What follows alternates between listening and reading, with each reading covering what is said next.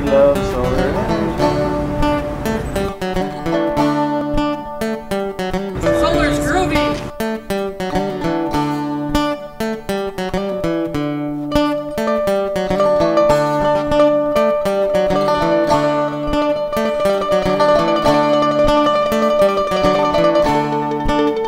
About a 6 to 8 inch cavity inside. So you need 2 inches for insulation. You need about 3 inches for airspace, and then about 1 inch between for the difference between the absorber plate and the glass. So you start with a fairly decent sized cavity to work with. Well, our first step is to take the box and have it insulated with rigid foam insulation. This is a foil-based insulation. Beautiful stuff over here. Yeah, beautiful stuff over there. So now the easy way to measure this, because time is kind of important here, we're going to take this box and put it on its side, and then we're going to just bring the insulation up to it, and we're going to score it. Exactly. So set the box this way. Sit down, right there. Now the box is a little bit fragile right now, so you got to be careful whenever you're handling sheet metal, it can be dangerous. Yes, it won't touch you. This stuff is pretty light and pretty versatile, so all you got to do is bring it over and line it up, and then you take some kind of a sharp object like your fingernail or a nail, and you score it. Now, here's the tricky part. You want to make sure that you got enough room on both sides, on both sides, so that when you score it, yeah, you can't use a knife yet, because we're just going to score it to see where it is. Then we have to cut inside the line, because the sheet metal is about a 16th or an 1/8 of an inch, and it's bent. You got to allow for a lot of room. So we'll just run across here, and we'll score the line. And you can do this with a pencil, a pen, a magic marker, whatever you got. But you go. Okay, so now we know the line. So we're going to start, and we're going to cut a 1/2 inch approximately inside of those scored lines. And this guy's going to bend over, so he doesn't go in. All right, now, I brought another tool. Hold on just a second.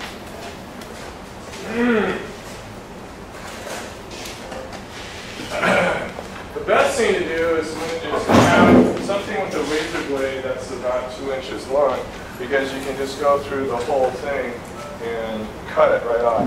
Here's our score mark right here. So I want to be about a 1/2 inch inside of that, so I make sure that the thing will fit inside the collector itself. But this tool doesn't go through deep enough, so we'll try one of these and see if it works. And like it'll work all right. The problem with using a saw blade on this is that it creates a lot of dust, and that's really not a good thing. But since we don't have a long enough blade at the moment, we just use a lot of times you just gotta use what you got. Hey, Mike. Right. Would this thing could line a blade? It could, but it really don't need it. I was going to ask, is there? It can be a little bit forgiving on the space. Right. So you don't have to have it snug in there. No, it'd be nice if it's a little bit snug, but really the problem with sheet metal is it's very unforgiving. It's this size, so if it's the least bit tight, it won't fit in. So you're going to end up with a little bit of looseness. And we compensate for that by sealing the end so that when we've got everything fitted in with the foil tape, so that it doesn't have air gaps. So we're just going to go through this. As an alternative. It's really useful. If you have a long enough razor blade, this goes much faster.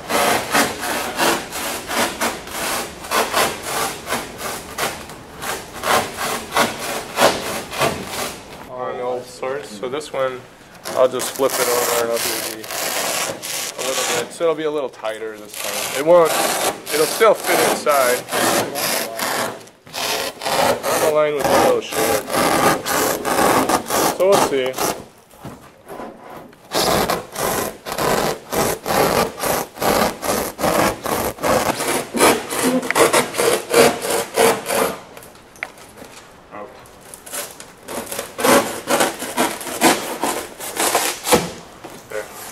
Alright, very good. Now we'll cut this out here. Okay, it goes like this. Oh. Alright, There you so go. when you score it, bend it down, it fits in with, and then it goes down. Okay, so we'll do Now the other score one. the side that you need to bend up. Yeah, that's I'm just a documentary. yeah. Just an idea. So then, there you go.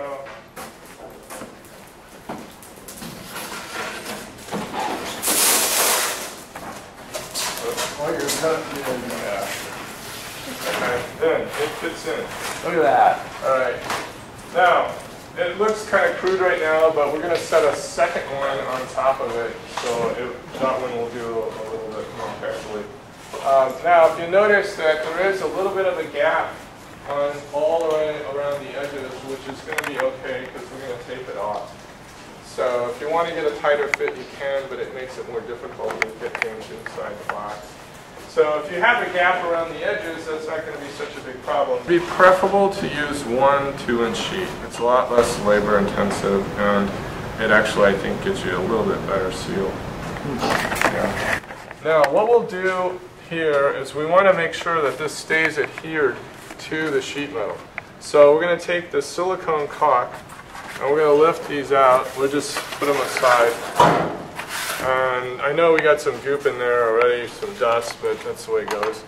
So we're just going to take it, we're going to put a couple of coats down. Fairly liberal, you want about 1/4 inch or so of caulk line coming in so that it has plenty to stick to. And just kind of do the edges and then maybe one down the middle for good measure. And then you just put it back. What you want to use is pure 100% silicone. You don't want to use the acrylicized silicone. It doesn't work as well. And then you kind of make sure you get it squished down a little bit so that it's firmly adhering. Silicone will set up in about 6 to 8 hours. If you leave it overnight, that's better. Okay, so we'll do another round of silicone. It's available at Lowe's, Home Depot, that silicone. All advertising big box stores and even the family hardware stores That are getting harder to find. and you better patronize before they go extinct. We'll just work on one more piece to go on top of this, and then we'll start working on the side. So we'll take this piece here. Sorry. Oh, I'm an efficiency. Yeah. Now, Super efficient. what we did last time was we scored it and we measured it with fat. This time we'll take the pieces we had left over and we'll use them as our template. So where are the pieces that we have? There's one behind Okay. So we'll do it that way. And because we're a little bit long on the last one, or a little bit short, we'll make this one. This is a good inch on here, is that? Yeah, no, that's fine. That's about Well, we want it all the way to the corner. So you square it up. Because this has got a factory edge to it, so we'll use the factory edge on the outside so it measures up. Actually, let me flip it over. We'll use the factory edge because it's easier to measure on the outside. Then we need something to score it with. So,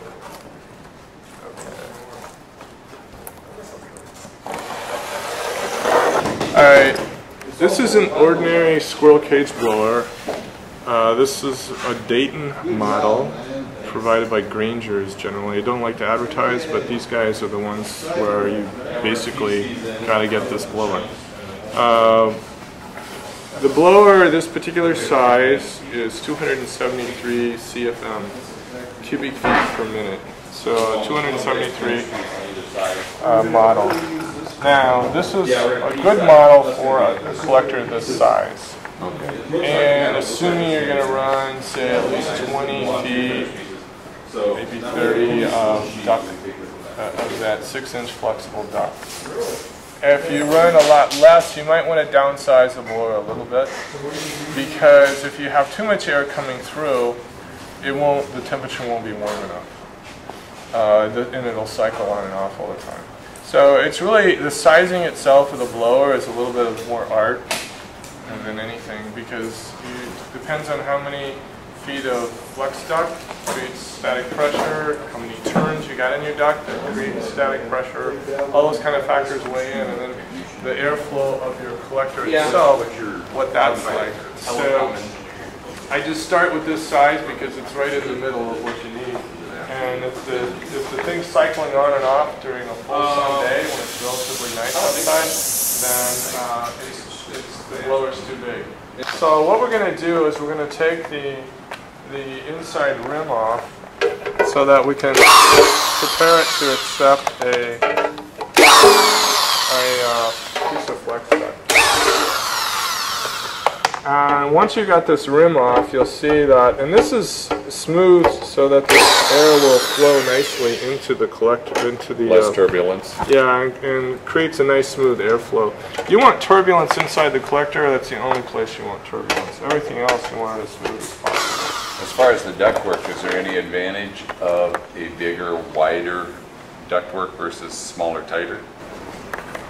As far as ductwork goes, you want it to be 6-inch flexible ductwork for most everything that you're doing.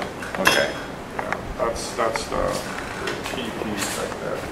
Then we're going to take the blower and we're going to put a collar tie on it, and they'll need a part here. I'm sorry, I didn't get this laid out. And you'll see that it actually is bigger than the hole. So there's some accommodations you have to make when you're using this.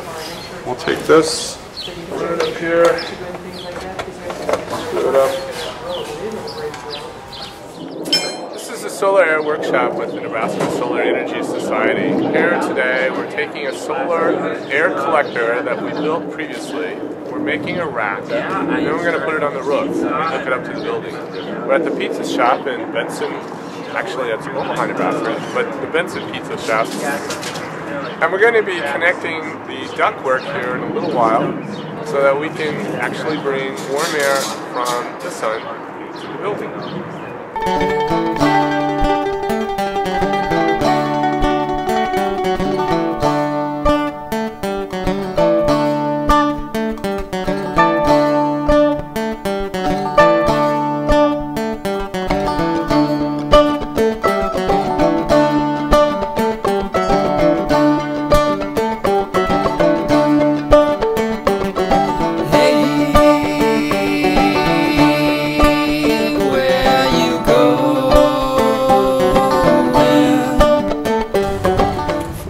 Gets me right on there.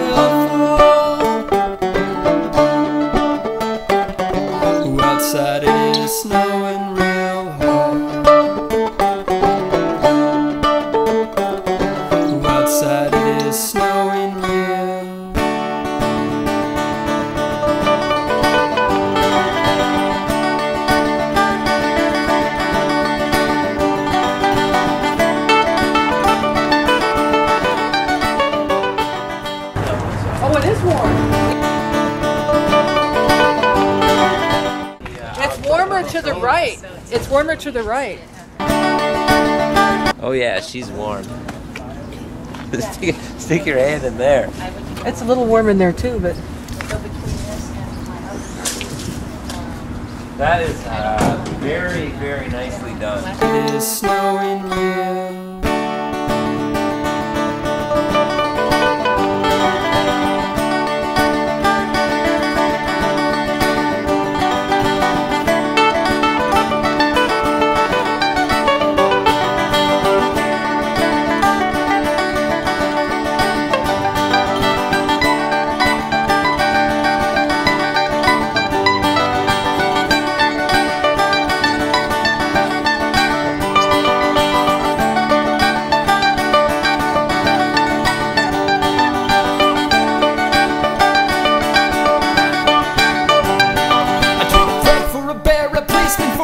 lion exhaust for fresh air, and that's where I'm flying to.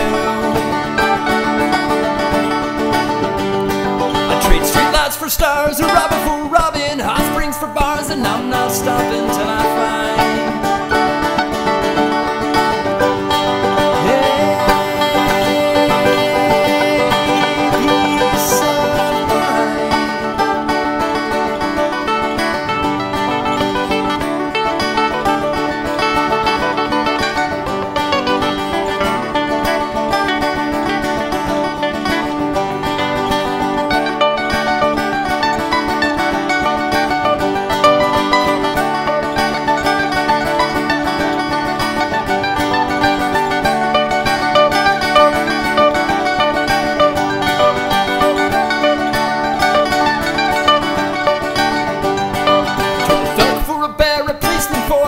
exhaust for fresh air, and that's where I'm flying to.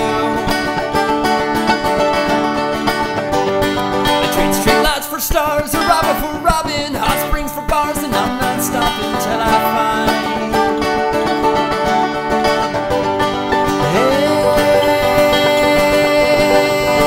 peace of mind.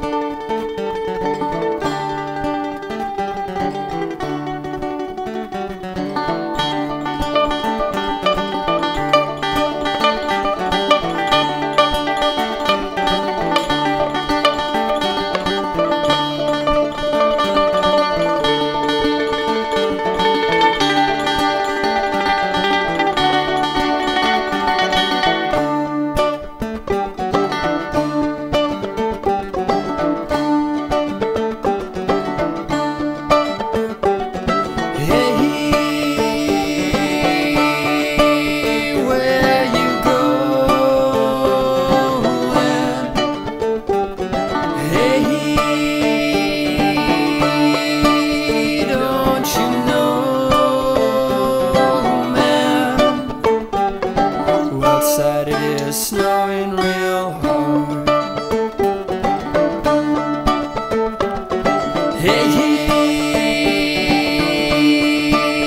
wind is blowing.